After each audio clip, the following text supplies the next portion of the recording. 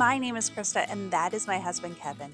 We just embarked on restoring a 150-year-old farmstead in Pennsylvania that was in my husband's family for 3 generations. We're starting our restoration with the barn that was basically falling down when we started. We still have a long way to go, but as we stumble through this restoration, we are sharing this journey and learning together as we work to restore our future home at Sawmill Ridge Heritage Farm. So we're back, and we've had an exciting week, and the knee wall is officially poured.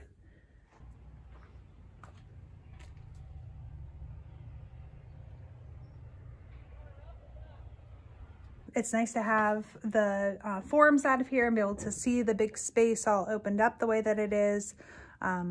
It feels like a lot of big progress. For sure. It's, you know, we don't leave here at night worrying about whether the foundation's going to fall in or not. Yeah. So, yeah, I'd say it's pretty big stuff. Yeah, it was pretty sketchy there for a minute. Dale came and dug out everything, and then there was, you know, not a full week, but almost a week that it was kind of hanging out, and it was scary.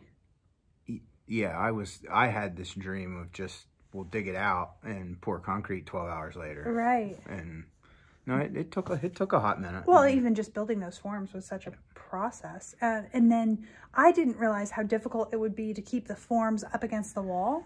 Our contractors, our Amish contractors, had to work really hard to keep those forms in place. Well, you know, they've obviously, what do I want to say, had a form blowout before. Oh, yeah. You know, where that's how you learn. Yeah, they braced it really well. Yeah. It was pretty crazy. I knew about that type of form, like, sort of from, I don't want to say TV shows, but, you know, sure. You've seen it. I've seen it before, but I never really, like, saw it before, like, worked, you know. Yeah, not in that way. Yeah. It's also exciting because they've dug the front, the foundation, or the place where the foundation is going at the front wall. So we're ready to lay the footer.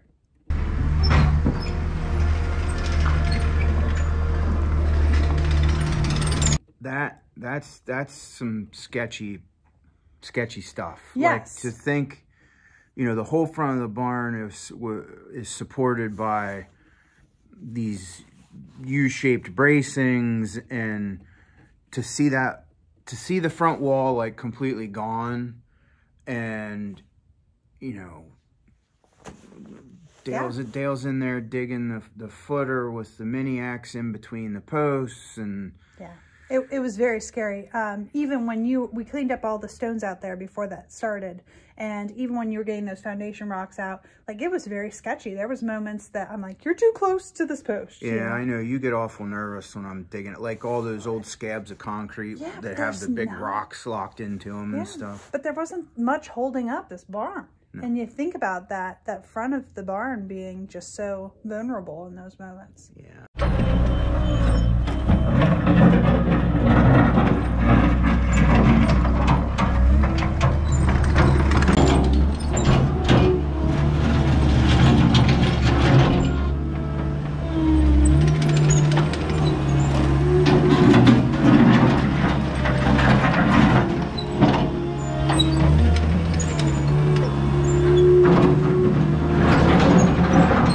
But it was really nice when you got all of that cleaned up. You didn't realize how many foundation stones were out there holding up the original wall. Yeah.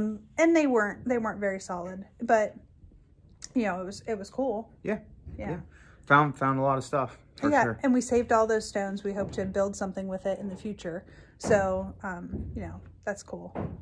Yeah. So, now they're going to lay cement block for the footer. Well, we pour a concrete footer in the bottom of the ditch, and then 3 or 4 rows of block. Yeah, I think it depends, because I've been working pretty hard to draw up what the front of the barn will be. So we originally started with that sketch. Do you guys remember way back when I showed you guys a sketch of what the barn would be eventually? And I know our contractors were impressed because it looked like finished. So like, how'd you do that?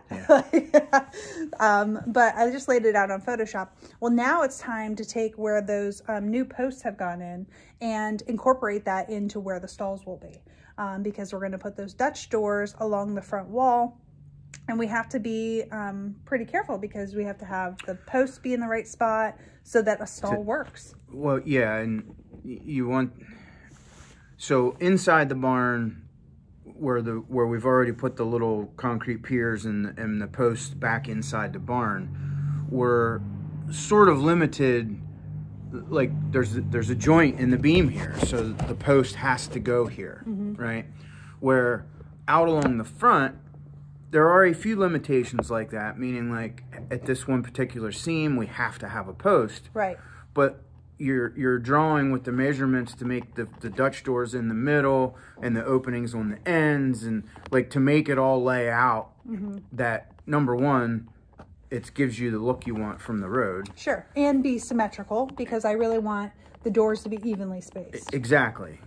And when the doors are evenly spaced, then what happens on the back end behind the doors, I mean, the stalls may or may not be exact or whatever. Right. I don't know how you want to call it, but yeah. You know, we have some wiggle room inside behind the doors. You just need to make sure that the door faces are... Well, and I found that software where I was actually able to like put the measurements of the barn into the software and lay it all out. And I printed that big sheet off, and it was like, hey, this is really cool. The thing I didn't anticipate is that it was going to be so important that it was right on, because when we're laying those course of block, they're going to not lay block at those doorways. Yeah. So I'm like, now, you know, there's nerve-wracking moment of, as they're building this wall, is it all going to work out? Or are some of my numbers wrong, or the way, I've never done anything like this before. So I'm excited to see how that goes. I think I have it down. I keep double checking everything, so I think it's going to all work out, but we'll see. I have faith.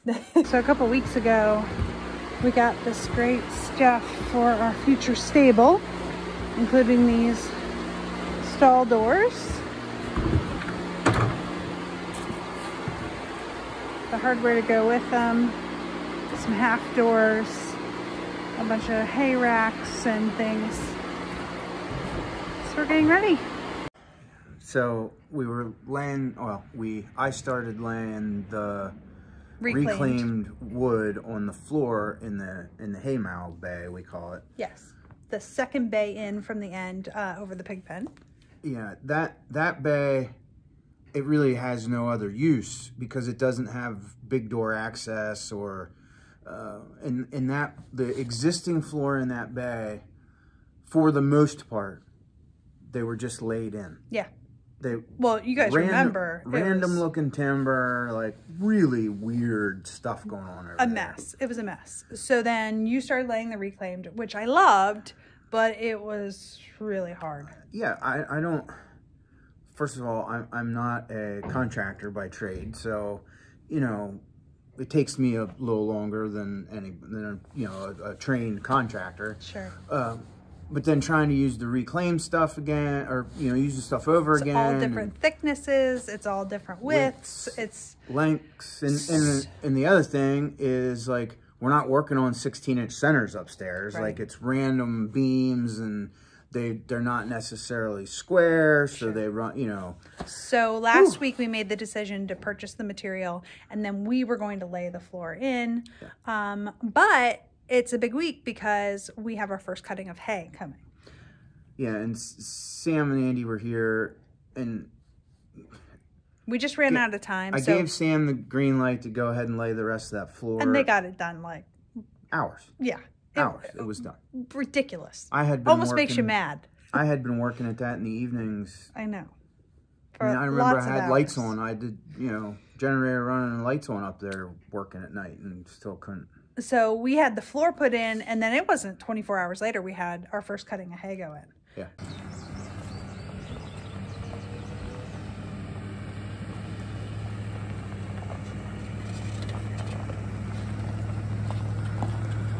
Okay, go ahead.